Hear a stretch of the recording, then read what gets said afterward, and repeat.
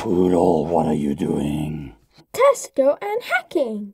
Tesco isn't Tesco shopping. Do you mean Cisco? Yeah, sorry, I always forget. But, Poodle, this is the wrong course. Aren't we studying Cisco, not hacking? No, both. Both? You want to learn to be a hacker? Yes. What is a router? I don't know. What is a switch? I think a switch is to switch on and right. Switch on the light. Yes, that's one type of switch, but you need to learn switching in networking so that you can hack networks. Yes. Is hacking fun? Yes. Are you a good or bad poodle? Very bad. Why are you bad? Because I hack. Because you hack. You wrote a very good hacking program there, poodle. Yes. Are you hacking networks? Yes, there's a new program much better than this. Are you going to break networks once you learn about routers and switches? Yes. Will you pass your CCNA exam, poodle? Yes. And what about everyone else? Do they need to learn to become CCNAs? Yes. Why? Because they have to. They have to? You have to pass your exam. So if Poodle can pass her CCNA exam, so can you. And then you need to learn how to hack, is that right? Yes. Thumbs up. Well done, Poodle. I want to welcome you to my complete CCNA course. This is your opportunity to change your life.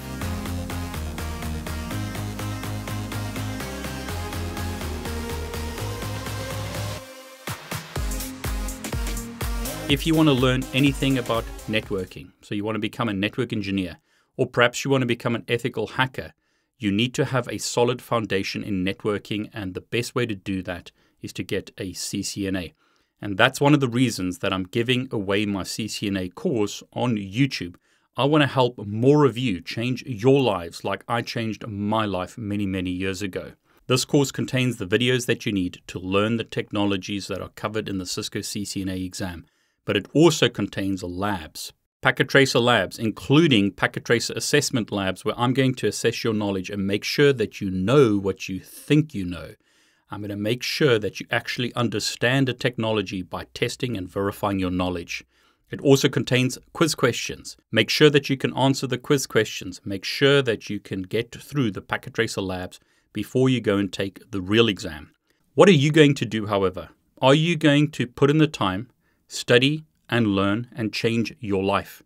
Are you going to be the same tomorrow as you are today? Or are you going to change your life by learning new technologies? You know, I did that many, many years ago. That's why I'm a strong believer in learning. I'm a strong believer in putting the effort in every day to learn something new, and you will be able to change your life. You can change your life by becoming certified in networking, by getting a CCNA as an example, by getting other certifications. This is only the beginning of the journey. You are responsible for your life. Don't be the same tomorrow as you are today. Do something today to change your life tomorrow. Put in the effort now, even though it's difficult. You're going to be learning new technologies. It's hard. It's difficult to understand. Don't worry, we've all been there. In the beginning, I remember trying to climb this mountain to learn this new technology. It was really, really difficult. You'll have the same experience, perhaps. Put in the effort, make sure that you learn something new every day, and you can change your life. The world has changed dramatically.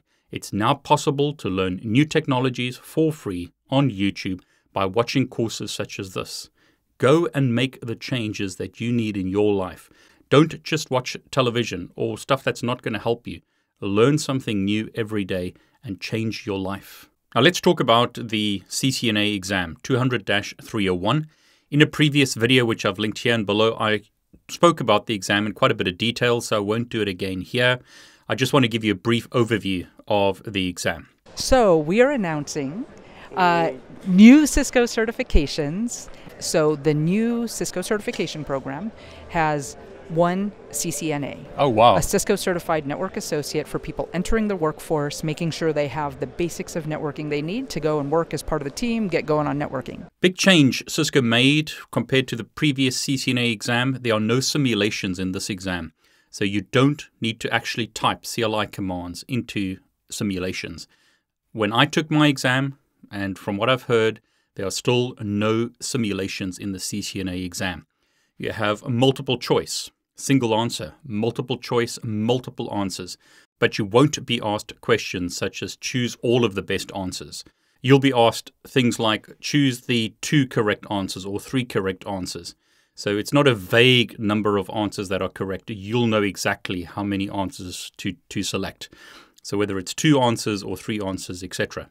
There are also drag and drop questions in the exam. So multiple choice, single answer, multiple choice, multiple answers, drag and drop type questions, no simulations. Pass marks vary. They're typically very high on Cisco exams. Here's my exam, which I took on the first day that the CCNA became available. I'll retake the CCNA exam when I'm allowed to, because it'll be good to see what's changed. The exam is 120 minutes in length. You typically get 102 questions. That's what most people seem to be getting. So you get just over a minute per question. Make sure that you use your time wisely. Don't spend too much time on one question. You've got 102 odd questions to get through within 2 hours. Use your time wisely. Don't waste time. The good thing about the exam is because there's so many questions and it covers such a broad range of topics, if you don't know the answer to one question, don't get flustered. Don't get worried. If you don't know the answer, take a guess and move to the next question. And that being said, you can't go backwards. So once you answer a question, that's it. You can't go back and change your answers. You can only go forward. But don't waste time on one question. If you don't know the answer, take your best shot. Just guess and move to the next question. Don't let 1 or 2 questions that stump you or that trick you make you worry. Remember, you've got 102 questions in the exam. So if you don't know the answer to 1 or 2, that's okay. You can make it up on other questions. Another big change, talking about changes, is you now can take the exams remotely. You can take the exam from your home. You can take the exam online, but it's a proctored exam, so someone is watching you. Have a look at this video where I discuss my online exam experience when I did the CCNP Encore exam. I won't repeat that here. Basically, I talk about my experience taking an online exam. It's very different to going to a Pearson VUE testing center. I actually prefer online exams to going into a testing center. It's just easier for me.